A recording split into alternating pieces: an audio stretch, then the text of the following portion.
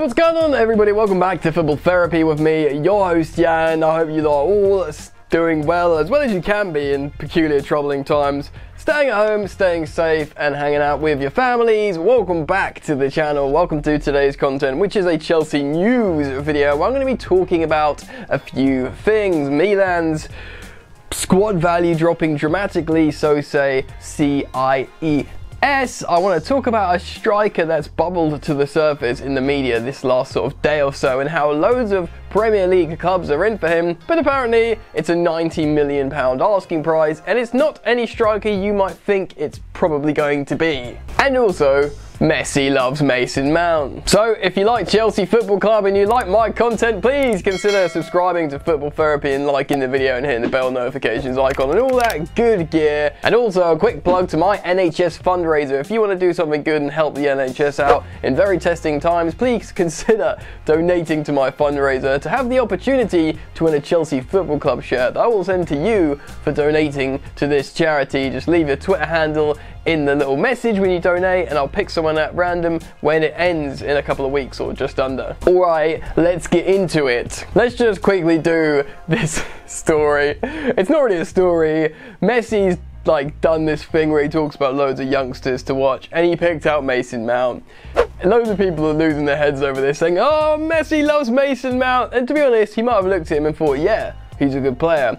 But it's this really generic comment of, having seen him play, I can see he's going to be one of the best. That's almost like it's been pulled out of a computer generator and it's just been selected at random. I don't want to denigrate this because it could be legitimate, it could be Messi genuinely praising what is a young, promising player in Mason Mount, and I'd like to hope that's the case, so let's hope that is the case. Kudos to Mason Mount. Ironic really that he's a massive Ronaldo fan over Lionel Messi, but still good to hear, right? So really just a shout out for that. But let's talk about strikers, man. If you've been watching my channel, I've been keeping you up with every single European striker that's linked to Chelsea Football Club, and they all seem to come from Ligue 1, whether it's Metz, Lyon, Lille. That's apparently where Chelsea gets strikers from. I mean, worked with Drogba, didn't really work too much with Batshuayi. Old Loic Remy as well. There's a lot. Apparently it's just always France. Victor Osimhen. I always get it mixed up. I think I said it right. Anyway, 21-year-old Nigerian centre forward who plays for Ligue 1 side Lille. He's a striker who's pretty good. This season, up until the point that it was halted, he got 13 goals and 4 assists for Lille. Okay, pretty decent, right? Maybe Tammy Abraham level, you know what I mean? Meh. And the reports today are saying that Arsenal, Tottenham Hotspur, Manchester United and Chelsea Football Club are all in for this player. And the price tag has manifested in the media today that it's a £90 million asking price. £90 million! Okay, before we talk about, alright, just getting my head around this, Arsenal, they might sell Aubameyang, so they might want to buy a striker. They're still paying off Pepe, they're not going to get Champions League money. Actually, pause, quickly, off the cuff piece of content here. Obviously there's a chance that the season will become null and void. It might be a very, very, very small chance, but if it does become null and void, then the standings of last season count going into next season, right? So Chelsea are safe, they're all third or whatever, so they're cool. Right, Arsenal finished 5th. And also, there's a very good chance that Manchester City's UEFA ban is not lifted for next season, or they don't get the chance to appeal and lift it for next season. Therefore, 5th place is Champions League going into next season, which will be Arsenal, who are currently mid-table this season in terms of form. They would have played an absolute blinder if Arsenal moonwalk into the Champions League through some weird catastrophic pandemic. Gotta laugh really, right? Anyway, where was I? Oh yeah, Victor, the striker from Lille. So I don't see Arsenal spending that much money, but to be honest, I don't see anyone spending that much money. Sure, United might still want to buy another striker if Igalo doesn't stay. To be honest, he's 30, he plays in China, fair enough, he scored a couple of goals. They'll be looking for someone, you know, they want Haaland, but we'll see what happens there.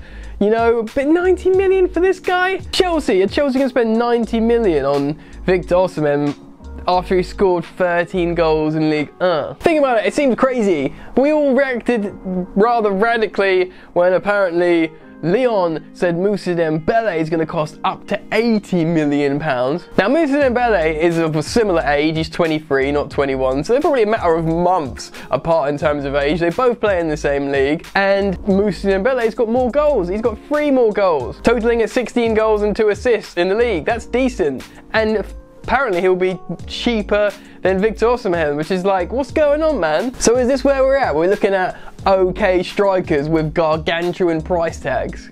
The fact is, everyone, you watch this channel, you know what's happening.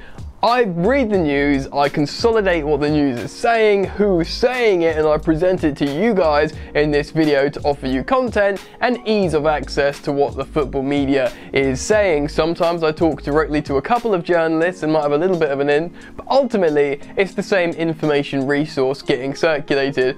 I react like many of you. £90 million for this Ligue 1 striker, it's gotta be a madness. Do you know what I mean? And the truth is, this health pandemic will affect the transfer window one way or another. Player values are gonna go down. Clubs, you know, how much finances clubs have to spend will be altered, and a lot of stuff will change. So these £90 million price tags for okay strikers with a bit of potential, you think would dissipate or dissolve, do you know what I mean? Which moves me on to my next story regarding Milan and Donnarumma, the Italian goalkeeper that has been linked to Chelsea of late, if Kepa Arrizabalaga is not to be the long-term goalkeeper for Frank Lampard's Chelsea revolution. So staying on the valuation and finance kind of theme, apparently Milan's squad value has dropped dramatically. This was published by CIES and said it's actually dropped recently by 144 million euros. Got this world health situation to thank for that. An Italian article cites this valuation drop by CIES and says, you know what, prior to this massive drop in squad value, they could have sold Donnarumma, say, to someone like Chelsea for easily 60 million euros, which apparently is what the media was touting as the price tag. But after this recent shift and dramatic drop in squad value, it's much more likely that they would sell the likes of Donnarumma to, say, a Chelsea for a figure a lot closer to 30 million euros. Of course, being half, a little bit more like it from a Chelsea fan's perspective, as this dude is on the last 12 months of his contract. Regardless to him being rated really highly, come on, man. It's like the Thibaut Courtois situation again, but Courtois actually won league titles. You know, he won La Liga, he won Premier League twice. You know, he'd won cups and stuff. Donnarumma is playing for Milan, who have been struggling for a long time. But he's really highly rated, and if indeed Chelsea are, say they have 30 million euros to spend on a goalkeeper, and they can choose between Andre Onana and Donnarumma, probably they would go for Donnarumma in terms of how long he's been playing first team football, how young he is. He's a very big, tall goalkeeper, like dominating, and they probably quite fancy that, especially for that amount of money. He's the long-term successor for Buffon, so could be a really good buy in that sense. It just, you know, it all depends on what they do with Kepa Arrizabalaga, and if they can send them on loan maybe the other way, or you know what I mean, there's a lot of stuff that could potentially happen. Strange times indeed though. It's really interesting to see what will happen as, I don't want to say the rules of lockdowns and stuff get more liberal, but Chelsea will still be doing digital meetings with representatives who are healthy and willing to do so. People are still working, and there will still be people working behind the scenes to look at potential transfers. And Chelsea are one of these European super clubs that are very much in the business of doing a massive shakedown and doing a massive overhaul. Whether they can use what's going on in the world right now, as I know it's a bit unsavory to say it, but maybe they can engineer a way to work for them positively in terms of how they run their business. Of course, football always comes second behind health, but people think like this in corporate situations, and football, whether you like it or not, is corporate. Anyway, what do you guys think? I'm keen to get your thoughts and opinions on the strikers that I've talked about. Talk about Victor, talk about Moussa, talk about the goalkeeper, Gianluigi Donnarumma. I want to hear your thoughts and opinions on all these players, and if you've enjoyed the video, guys, please do like said video. That helps me out a lot. Why not subscribe to Football Therapy if you are indeed new to the channel? And you know what, man? While I'm in my apartment all the time, I'm doing a lot of Instagram lives talking to you guys about football and Chelsea and stuff. So why not follow me on Instagram, join in on the fun, interactive live sessions at Football Yannick on Instagram. Yeah, thank you so much for stopping by, guys. Remember, please do consider to donate to my NHS fundraiser. That would mean a lot. Link in the top of the description. Enjoy the football that's not going on at the moment, and I will see you later. You ain't so tough with that bad boy talk. I'ma get it how I'm living, I'ma walk the walk. Outline my lines, I rap through thought. Body bag the verse, outlined in chalk.